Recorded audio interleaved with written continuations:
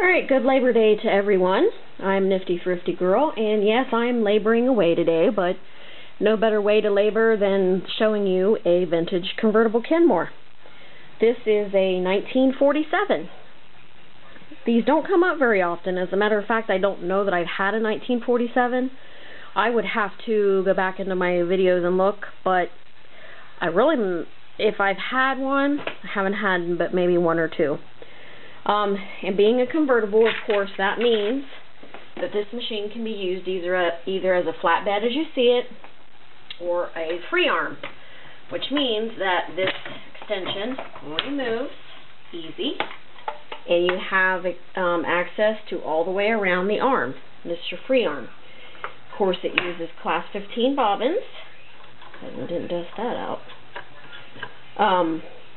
15 by 1 needles. It's a low shank machine, and this extension slides back on just as easy as it came off. Now, if you're using it as a flatbed machine and you want to access the bobbin area, you don't have to take off the whole extension. You push this little button on the side, and the top panel comes off, and there's your bobbin access. And this also, speed dog drop right here. This little switch. So that makes it pretty nice. And it comes with, this is the original box of accessories. You notice it's narrow, and I believe it perfectly stores in here the, look, ta-da! Perfect size to store inside. There it is. And with it you get bobbins, a zipper foot, screwdrivers. This is the buttonhole guide because it has a built-in buttonholer, automatic buttonholer. Satin stitch foot. It does have the straight stitch plate, and it's still packaged. It's never been used. Straight stitch plate, straight stitch foot. It has double needles, and it has a pack of new needles. And yes, it's double needle capable. This model, 1947, has 12 built-in stitches. And that does not include the buttonhole stitches. So it's two, when you access them, I'll move the camera up here so you can see, your stitches are accessed here. So it's 2, 4, 6, 8, 10, 12, and then your buttonholer is here. Bobbin winder here. Of course, your spool pins, double needle capable. This is your stitch width. This is your stitch length. This center changes you from regular to stretch stitch. Reverse here.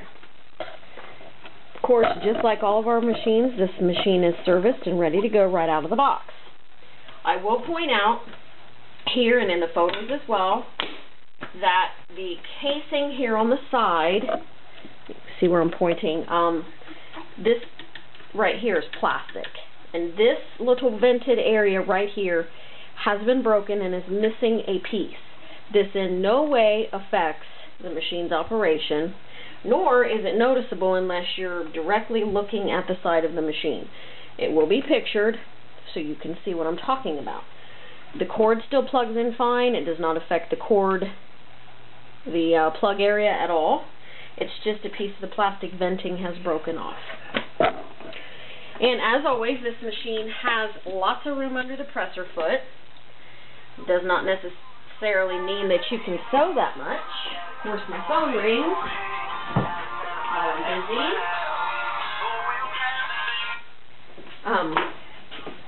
I use quarters to show. 6 quarters, plenty of room to get your project underneath without snagging it. Now, I do have the original manual for this machine. I will include it. I'm very disorganized today, and I've set it down somewhere in this house, and I can't find it right now. But you do get the manual, even though it's not going to be shown in the photos or here. Because when I bought the machine from the lady, the manual and this box were with it. So I know it is here in this house. And I just seen it earlier today, and now I can't find it, but you will get that. Okay, I'm going to sew a little bit so you can hear it run. Straight stitch. And I did not confirm whether this is a 1 amp or a 1.2 amp. The before I started the video, so I would have to look underneath to see. I can't remember. It's on the little plate underneath. Smooth zigzag. Of course, convertible machines are awesome. Now I'm going to switch over to stretch so you can see that work. There's the stretch zigzag, which is the Elric rack. Here's another stretch stitch. Very cool. I like this one. I think about this stitch on the front of old-fashioned tube tops, old-fashioned bodices. But it does have 12 built-in stitches. It makes a very nice stitch. This is 6 layers of denim. I've folded it and then folded it again. So this is 6 layers of denim. I'm using a size 16 needle. And as you can see, this is where the lift comes in handy. So I can lift the foot and it goes right underneath, and I don't have to worry about, if I'm using delicate fabric, it getting snagged on the feed dogs. There's a triple multi-point zigzag, 6 layers of denim using a size 16 needle.